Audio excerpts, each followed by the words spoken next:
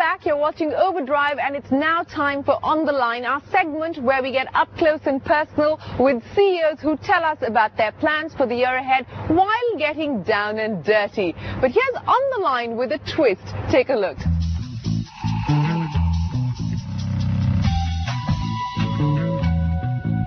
Well, as you can see, I'm nowhere near an assembly line. Now, I wanted to get Siddhartha Lal, CEO and Managing Director of Royal Enfield, on the line, but we were told he's unavailable. We were told he's out riding the new Continental GT somewhere in the remote interiors of the country. Well, we've tracked him down in this beautiful land of Goa, as it turns out. Siddhartha, welcome to this unusual episode of On the Line. 49 years ago, the first Continental GT was launched. This time around, again, you've revived it, but once again at a time where there's nothing else like it in the market. So are you satisfied? Isn't that a great thing that, we've got a bike where there's nothing like that in the market? And that's our entire purpose, to try and create machines, to try and create a segment really which is new and which is interesting and whose time is ready. And we believe cafe racing time is absolutely ready in India and in the world.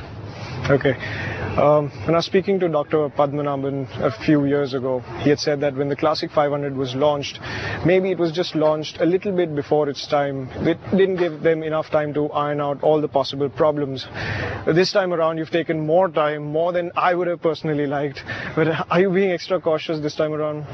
Well, there's nothing as extra cautious really. This motorcycle has been put together painstakingly over the last 4 years. So we worked tremendously. The engine platform, of course, is borrowed. So in the sense, it's the unit construction engine from 2008 where we developed it, and we've developed it further. We made it lighter. We've bored it out to 535cc. We've remapped the UC, so it's more responsive really. But the rest of the bike is ground up, brand new, and we've developed it with the best names in the world. But on the other hand, we have tested this for tens of thousands of miles and kilometers across the world in beautiful tracks like Castlecombe in the UK, which are historical tracks. We've done it on the roads in UK, in US, in Europe, and in India. So we've put in a lot of miles in development testing.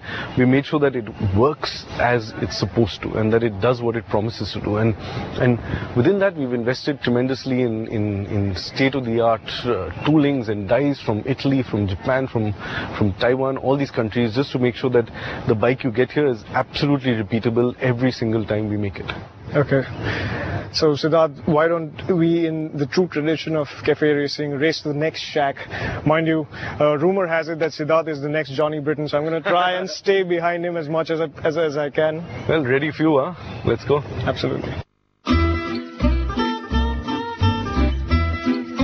For those of you who are fans of Royal Enfield motorcycles, it is important that you know who Siddhartha Lal is. Well, not just because he's CEO, he's the guy you need to be grateful to for resuscitating the Royal Enfield brand in 2000 from a consigned state of inevitable doom to a fledgling company that now not only sells cult motorcycles to India, but exports them to established motorcycle markets like the US and the UK as well. And today, I was going to talk pure product with him. Only helps that he has a master's degree in automotive engineering, but it didn't help me that he's a good rider too, as he beat me to our first pit stop.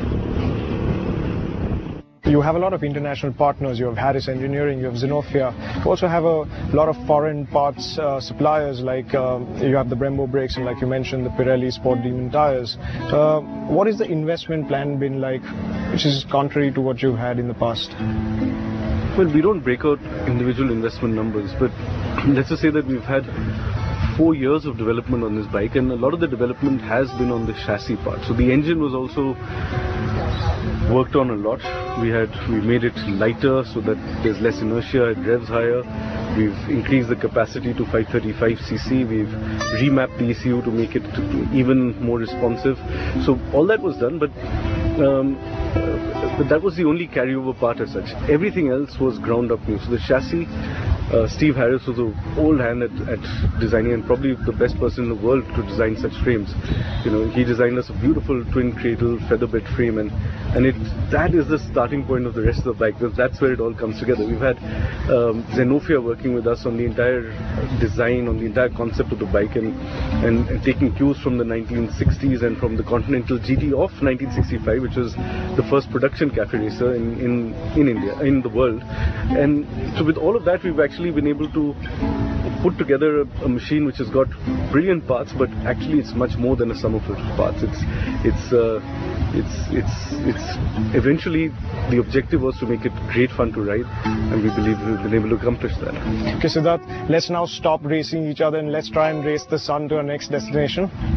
Yeah, I mean, I'm looking forward to getting there, and it's a lovely destination, La Plage. It's the best place to see the sunset in Goa. See you there. Siddharth was not only responsible for the turnaround at Royal Enfield, he also helped usher commercial vehicles to the path to growth in a time where commercial vehicles giants were struggling. But today was about this beautiful cafe racer to come out of the Oragadam facility in Chennai, which revives memories from the 60s rocker culture and cafe hopping in the UK. Well, we'd had enough of cafe racing and it was time to call it a day, and had the perfect setting for our exit stage ride. So Siddharth, we've come to the end of our ride, and as you can see, you probably had enough of the red colour, so you got yourself a whole new colour. It's a well-kept secret. Nobody's seen the yellow colour before the actual launch when you surprised all of us. Yeah, of course. I mean, we had to leave something for you guys, and I've been working on this for a while now, because these are the evocative colors of motorcycling, in our opinion. They're the fun colors, and so we've had the red out, in the Auto Expos before, and of course in the UK launch. But this is now the new color, and it's a fun color, but it's only going to be available April onwards, so it's a few more months away. Okay, well, Siddharth, let me tell you that this red color looks good, but that yellow is just outright spectacular. Well, I believe you've been riding in Goa since Ridermania this year, and this year once again it was a resounding success. Now all of us keep thinking that every year as new manufacturers come in, loyalties get divided. This whole cult that Royal Enfield has would dampen down a bit, but that's just not happening. It just keeps getting better. Well, thanks for that. I mean, we believe so, and we believe we're only at the start of something which is really, really big. And while we've been creating something we believe special in India, which is a kind of motorcycling which is different. It's, of course, it's bigger, more evocative bikes, but it's also not very